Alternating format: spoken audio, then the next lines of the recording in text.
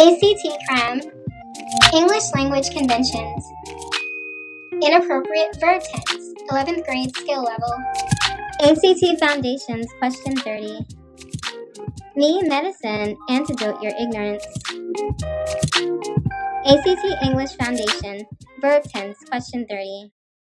Does the following text have an inappropriate shift in verb tense? If so, fix any verbs that don't match the tense of the verb in bold.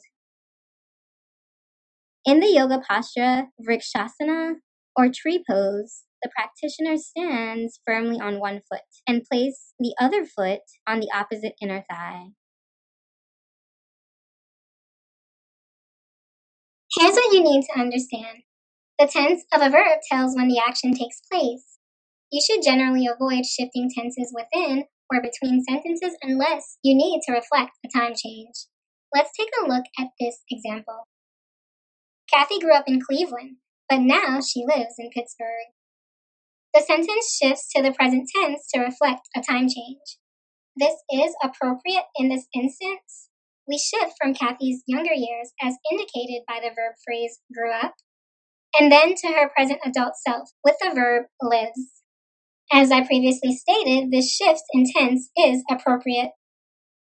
Or check out this second example. Rachel grabbed the microphone and sings to the crowd. There is no need to reflect a time change, so both verbs should be in the same tense. The first featured verb, grabbed, is written in the simple, singular, past verb tense, so we know the singing also took place in the past. However, the second verb, sings, is written in the simple, singular, present verb tense. There is no need to reflect a time change. Both verbs should be in the same tense in this instance. Shifting the tense of the second verb to its present tense verb form is incorrect, because this creates inconsistency in the overall tense of the sentence. Change sings to its simple, singular, third person, past tense verb form to restore consistency. There you have it.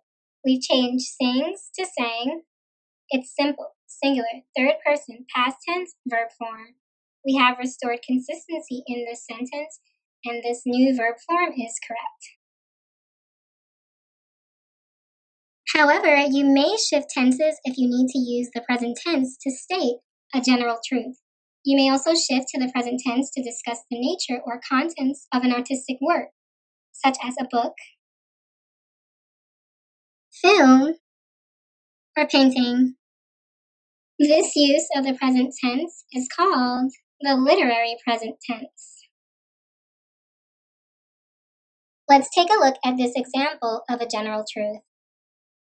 Mr. Smith taught his students that the brain uses around 20% of the body's energy.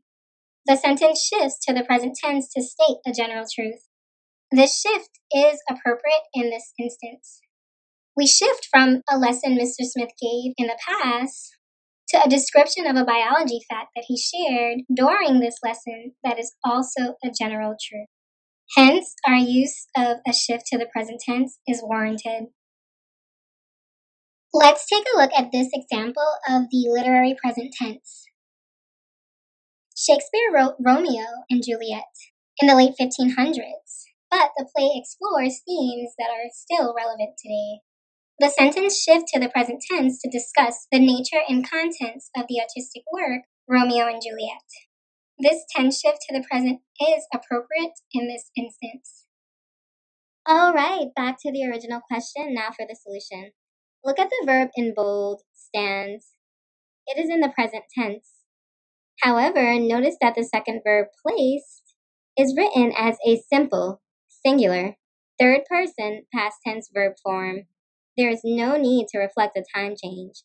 The information that follows place is a general truth about the vrikshasana posture. We should remain in the present tense, so this is an inappropriate shift in verb tense. Change placed to its simple, singular, third person present tense verb form to restore consistency. Here you have it. We've changed place to places. It's simple, singular, third person present tense verb form. We have restored consistency, and this verb form is now correct.